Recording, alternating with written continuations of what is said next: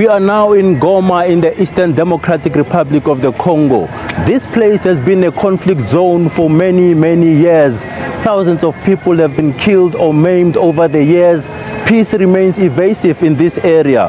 This is one of the helicopters that has been used to flush out the M23 on the 4th of November. A peace deal has since been signed between the DRC government and the M23, paving the way for lasting peace in the area.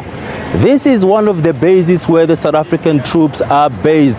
There's more than 1,200 of them deployed here under the auspices of the United Nations. Many of them will be spending Christmas in this area, making sure that there is lasting peace in the area. Jajicha Uke, SABC News, Goma, Democratic Republic of Congo.